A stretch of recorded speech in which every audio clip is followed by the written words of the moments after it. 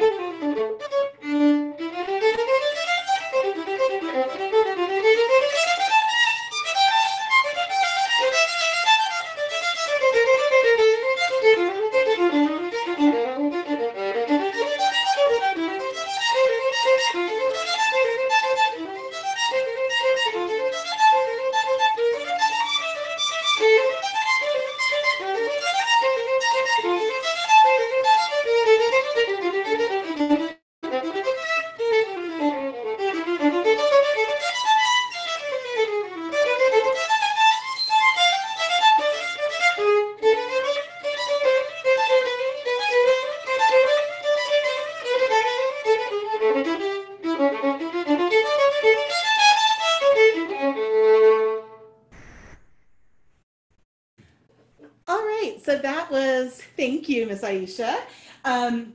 That was the Gigue movement of Bach's second partita in D minor. And that is something I've been practicing lately.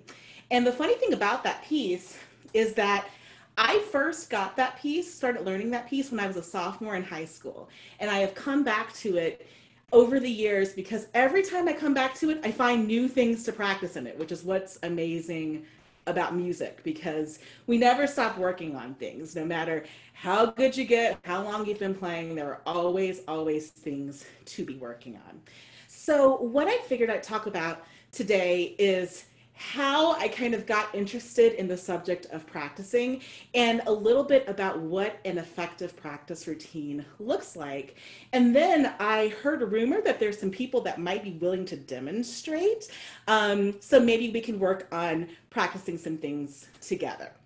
So first I wanted to share with you guys that I don't know what the average age is of the people that are watching this, this class, but when I was around middle school, early high school, I started wanting to audition for things like All-State and for youth orchestras like the Atlanta Symphony Youth Orchestra. That was really the only youth orchestra around when I was a kid. There are so many more options now.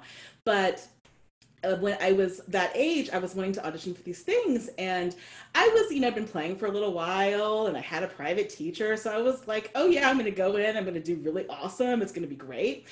So the first year I auditioned for All-State, I didn't get in. And the first time I auditioned for the Atlanta Symphony Youth Orchestra, I didn't get into that either. And it was really, really sad. And it made me confused, and it made me wonder what was wrong with me. And then I realized, with the help of my teacher and just by learning around with all the things around me, that the problem wasn't me. The problem was the way I was working. And the problem was the way I was practicing, and that I was going to need to change the way I practiced in order to achieve some of the goals that I wanted to achieve. So if that is true for you, maybe if you've had some situations where you really wanted something, or you just wanted a performance to go really well or something like that, and maybe it didn't go as well as you had hoped, perhaps taking a closer look at how you practice might help you to have a little bit more success in the future. So that was how I really got interested in practicing to start. So I wanted to get into the just the practicing process and let you guys know how kind of I structure my practice. And at the end of all of this, I understand that if you guys have questions, you can ask me questions and I'll be more than happy to answer them if you have anything specific on your mind that you're wondering about. So when you practice, one of the first things you need to do is you need to warm up. And warming up is critically important. I know sometimes, especially when you have maybe a smaller amount of time to practice, maybe you only have 20 minutes to practice or 30 minutes to practice, and you think, oh, I'm just going to skip my warm up because I don't have time to warm up. You always need to warm up, even if it's just for a minute or two. On days where you're pressed for time, a minute or two of warm up might be all you have. On days where you have a lot more practice time, your warm up might be 20 or 30 minutes. But warming up is really important because you're physically warming up your body, you're warming up your muscles, but you're also warming up your brain and you're warming up your ears.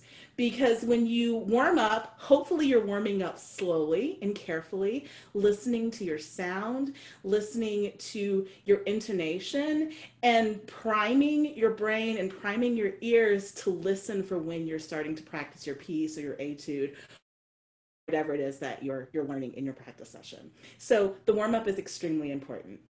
Then we go into the nitty-gritty, whether you're learning a piece for lessons, maybe you're learning an orchestra or band or choral piece, maybe you're practicing an etude, or anything like that. There are two things that I want to talk to you guys about today. The first is a practice technique that I think all of my students have heard about already. It's called chunk it, map it, and learn it. Now, I can't take credit for that. That was actually a concept that was introduced to me by a violinist in Chicago named Renee Paul Gauthier. She has a wonderful podcast called Mind Over Finger. And it's a podcast where all they talk about is practicing and mindful practice. And she has interviewed string players, wind players, brass players, percussionists, pianists, singers, and conductors. So no matter what you play, I guarantee you that there is an episode on there for you. So if you like podcasts, look that up. It's the Mind Over Finger podcast. There's some great pieces of information on that podcast. I love it. I've probably listened to most of the episodes, and there are like 70 episodes or something like that. It is her idea. And the first part, which is the chunk it part, is just means to divide your piece up into smaller sections. It can be very overwhelming for us as musicians to look at this giant piece in front of us and think, oh my gosh, I have to learn this whole thing. So by dividing it up into smaller sections, it makes it more manageable and it allows you to use your time better. Now for each section, I like to designate them as either green, yellow, or red. Sometimes I even get colored pencils out and I mark them in my music. Green is a section that you could probably perform right now. It's not difficult, you can play it with ease and fluidity and confidence. A yellow section, maybe something that, maybe but it's okay, it's passable. You could probably, perform it a little bit, or maybe you have to stop once or twice, but it's not that big of a deal. The red sections are the ones that are really, really tricky. Maybe you can't make it all the way through. Maybe it's giving you a little bit of anxiety. Maybe you don't know exactly what all of the notes are in that section. Those sections, those red pieces, are the parts that we want to focus on first. So designate all of your chunks in your music as red, yellow, or green. That's the mapping part. So we're looking at what needs my attention right now. Then the learn it part is another little technique I like to think about or to use are the 4 T's. It's tone, tuning, timing and technique. And again, that's not mine. I got that from my husband. But tone, tuning, timing, and technique. Those are the four things that you really need to be thinking about as you go through each chunk and figure out what you need to prioritize in your practice session. So let's talk about all four of those T's. So let's talk about tone first. I'm going to grab my notes here so I'm not looking to the side the entire time. So tone is essentially asking yourself, do I like the sound that's coming out of my instrument, or do I like the sound that I'm producing? How do you want your instrument to sound? And the thing is, and then this is especially true for beginners and younger players, we don't really start playing an instrument knowing the ideal sound that we want for ourselves in our heads. That's why it's so important to listen to recordings of your instrument, because the more you listen to other people playing your instrument, the more you listen to these wonderful soloists and concert artists playing your instrument, the more you get a clear picture in your head of what you want to sound like, because all of those pieces kind of come together in your brain, and you might be like, oh, I like that part of their sound, but I don't like that, but I kind of like this, and you piece it all together and it becomes your individual sound. Okay, so listen to recordings, go on YouTube, search for your instrument, search for the pieces that you're playing, and listen to the things that you find. Go to performances. I know those of you that are in AMP, you guys have ample opportunity to listen to other people play, to hear performances. And we live in a city where there's a lot of music happening, not right now, but normally. And so going to performances is a really important opportunity to get an idea of what your sound should be like. So the specifics of tone are, of course, instrument and voice specific, but there are some universal things that are true, and I wanted to just touch on those really quick. So posture and setup. So making sure that you're sitting up tall, making sure that you are, if you play an instrument, that you're holding the instrument properly. This is really important. You're not going to have a good sound if your posture is not good. Tension.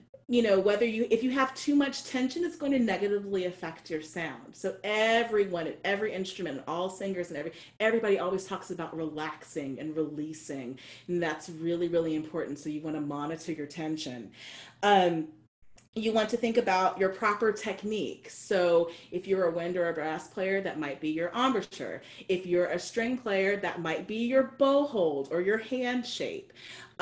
Miss Aisha can comment on what that would be for a voice, because I have no idea. But listen to your teacher and focus on the things that they are always talking about, because that is going to be critical to producing a good tone. So the second T is tuning. Of course, tuning is something that we are all familiar with. Am I playing the right notes? Am I playing the correct pitches? And the easiest way to figure this out is to, and you're going to hear me say this a bunch today, practice slowly. You cannot hear yourself if you are going 1,000,000 miles a minute, right? You have to slow it down so that you can really hear what's happening and focus on what's happening. It's so, so important. Slow down. I'm going to say that 17 more times today. Use a tuner or a drone. So I don't personally, in my teaching and in my own playing, I don't use electronic tuners very much, but they are very beneficial and very helpful. So if you like using a tuner, use a tuner or use a drone. You are a string player, you are in luck, because you have built-in drones in your instrument. So for example, last year, I performed a Mozart's Fifth Violin Concerto with the LaGrange Symphony in LaGrange, Georgia. And in the opening, there's this A major arpeggio. And it's really hard to play in tune. And I was really struggling with how to play this. And I was going back and forth.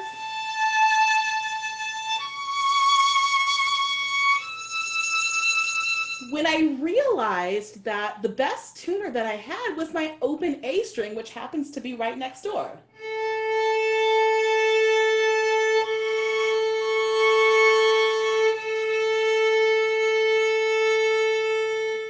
I could listen to every note in comparison to my open string and get a much better idea of how in tune I was, and that was incredibly helpful. So string players, use your open strings, and for everyone, use a tuner, but the most important tool is your ears.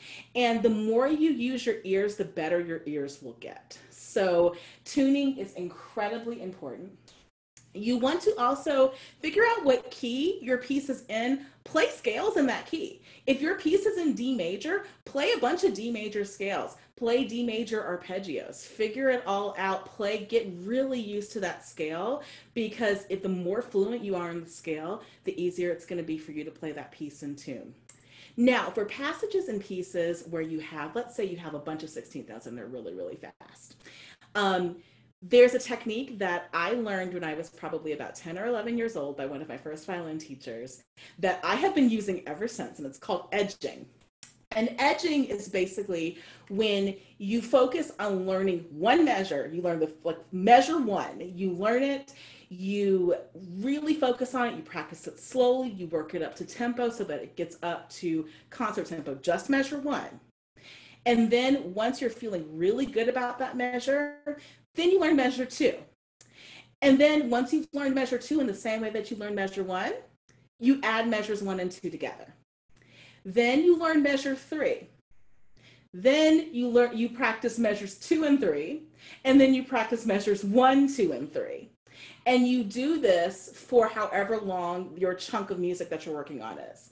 And that's why we work in chunks, because if you were to do that for an entire piece, you'd be practicing for 20 hours, and we don't want that. That's too long to be practicing in a single day. So small sections, if you're really struggling, edging is a wonderful way to get through those really challenging parts.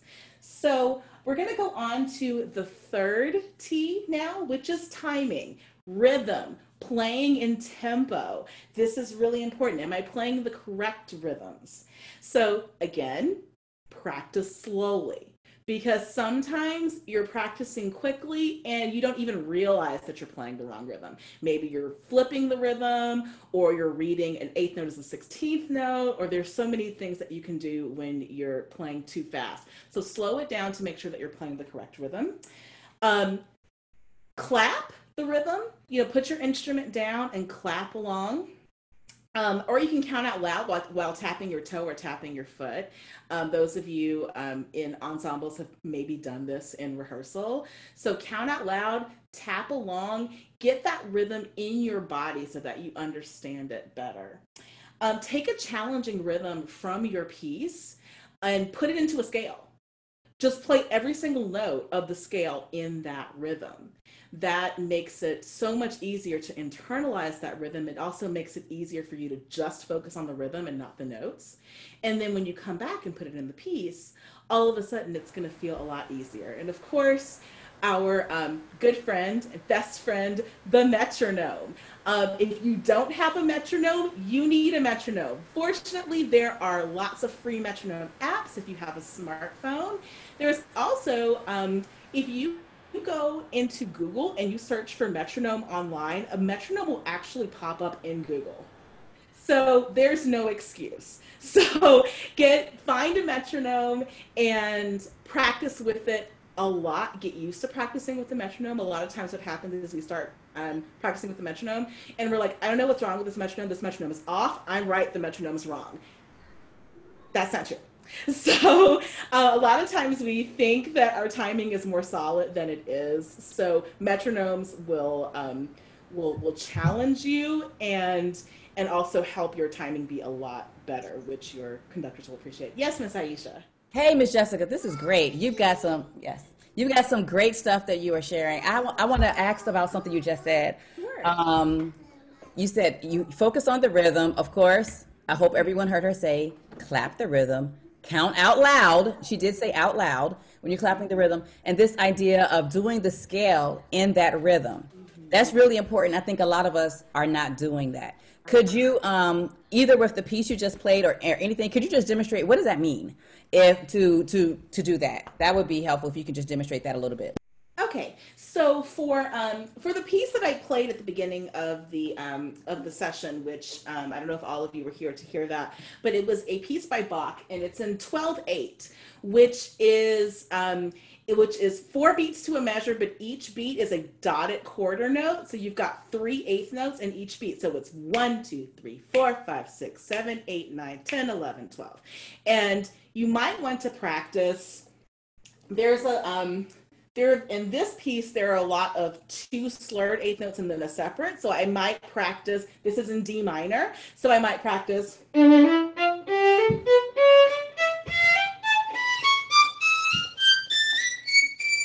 So I might do something like that just to, because that's such a prevalent rhythm in this piece, and that gets me feeling in the 12/8 too. So I'm thinking bum bum bum bum bum bum bum bum bum bum bum bum, and you need that, especially if it's a piece in a time signature that you're not super familiar with. So 6/8, 2/4, things like that. That may be a little bit tricky at first. That's a great way to work on it. Does that help? All right. So the timing, we talked about clapping, we talked about counting out loud, we talked about practicing with the metronome. Now we're on to our last T, which is technique. And this is technique is actually kind of the umbrella that all of the other T's, the other 3 T's, go under. Everything is based on technique. What aspects of my technique do I need to focus on to improve the other 3 T's? So this can be instrument specific. So for strings, this could mean working on shifting or specific bow strokes like spiccato or uppo staccato or something like that. Universally, this could mean dynamics. How do I change my technique to go from loud to soft or vice versa, to do a really good crescendo or a really good diminuendo? How do I pace out an accelerando? How do I get faster? How does that affect the other aspects of my technique? So these are the questions that you need to ask yourself, because everything can be kind of boiled down to one thing, which kind of leads me to my general comment, which is that practicing, and I think, again, my students have heard this before, but practicing is kind of like being a scientist in a laboratory, right? So you're conducting, every time you go through that chunk of music, you're conducting an experiment.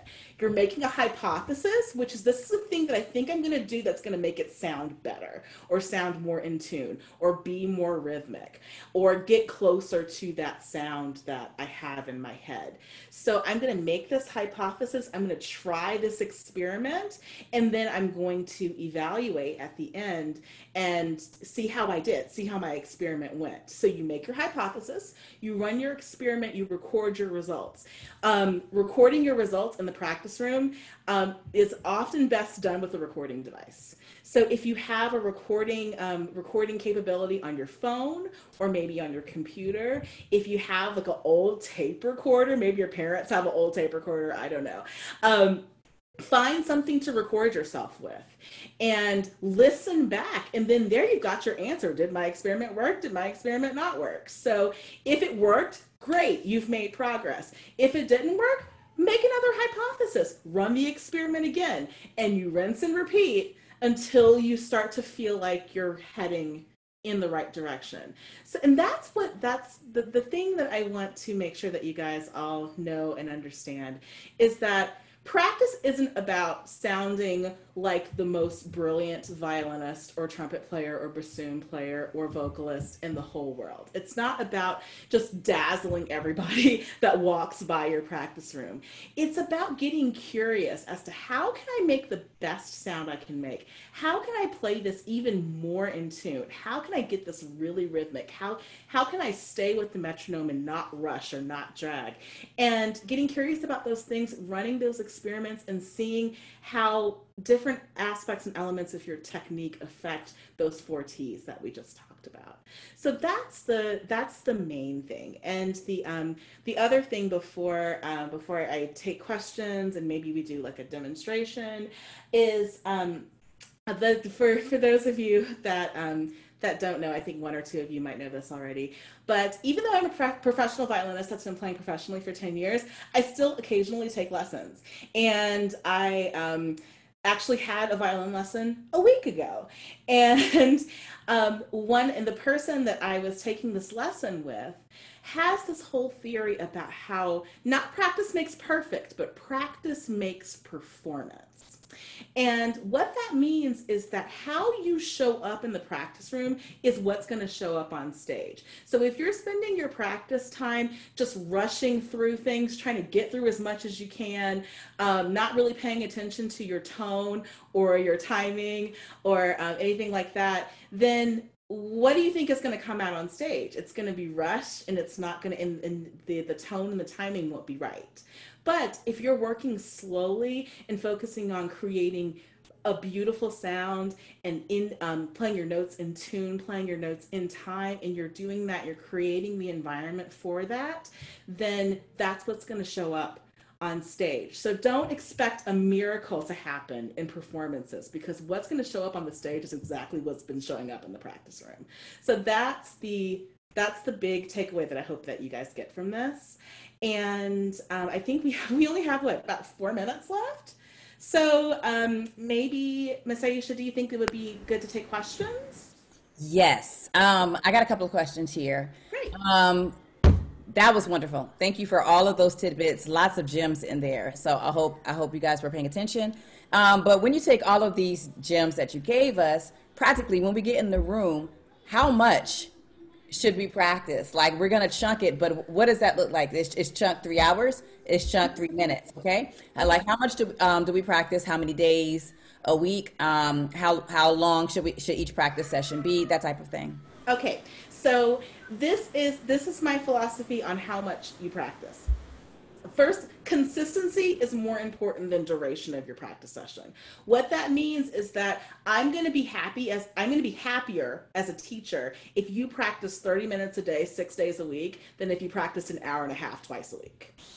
So even though the sessions were longer and maybe you felt like really good about yourself because you practiced for an hour and a half, you're not going to retain as much of what you did in your practice session because you're not doing it as often. I mean, we've all, maybe not all of us, but some of us may have had experiences cramming for a test or cramming for a quiz or something like that. And when you absorb a ton of information in a short period of time, it's harder to retain. So my big thing is consistency, being consistent, establishing the habit of practicing every day. If you're younger or a beginner at your instrument, maybe you can set a number of minutes as a goal just to establish the habit of practicing. But if you're older or more advanced, I would definitely write out what you want to accomplish in your practice session. And once you've accomplished that, then you're done. So it could take 2 hours. It could take 45 minutes if you're working really, really well. So I hesitate to say a number. I just want everyone to kind of come away with this thinking that they can make the most out of it. You have to set goals. Don't just go into a practice room and start playing and just, see what happens. Set goals for yourself based off of what you've talked to your teacher, your conductor, or whoever about, and work towards setting those goals. I will say, take frequent breaks. I take a break maybe every 25 minutes, just for 5 minutes or so, just to get water and clear my head. It's going to help you to work better if you have a clear head. So I'm not going to say, practice 5 hours a day or practice 2 hours a day, but create a list of goals, work towards accomplishing those goals in every practice session, and do it every day. Every day. Every day. That's really helpful, Miss Jessica. Thank you. For all of our AMP young musicians, we've got a great crew that has joined us today. I hope you guys are enjoying. For what Miss Jessica said, I want you to start putting it into practice starting today. Everyone has something that they can practice, And so we want for you guys to start practicing at home. And if you have private lessons, if you're in the AMP Academy, your teacher, of course, will be checking you. And if you're not in the AMP Academy, your program leader will be checking with you periodically just to see how you're doing with your practicing. They may ask to hear you play something that you've been practicing, and they may ask you to do a video.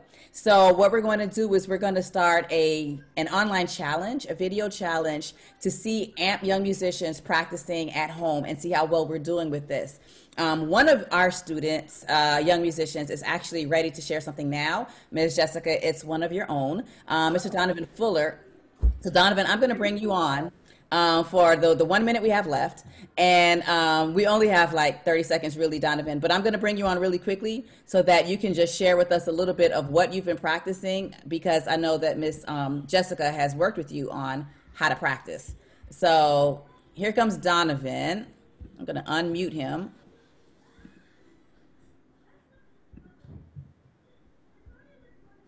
Okay, so you got to start your video. We can hear you, but we can't see you yet. There you go. Hey. Okay, so I'm working on Sicilian and Rigadoon by Fritz Chrysler. It's kind of in the style of a Francoeur, meaning that it's like a dance, like that they did in the 16th century. I've had it for a while now, and I've gotten pretty far with it. It's a pretty hard piece to play, to get right, actually. Not to play, because you know me, I can play anything. Okay.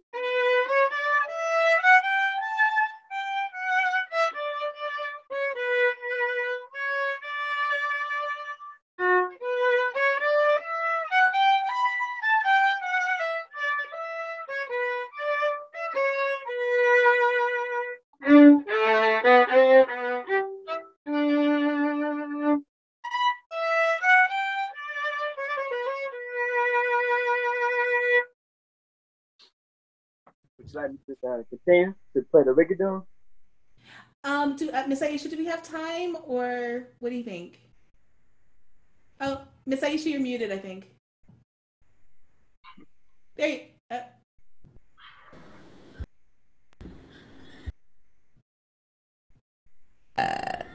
there you are.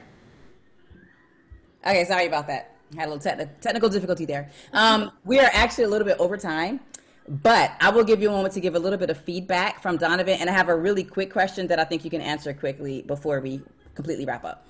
Okay, so Donovan, it's so I've of course been listening to Donovan play this for a little while now, and what's wonderful about what Donovan is doing is that he is, every time I hear this opening of his piece, he is understanding the style of it more and more. The challenging thing about this is that it is kind of an early music style, and we don't do that as often.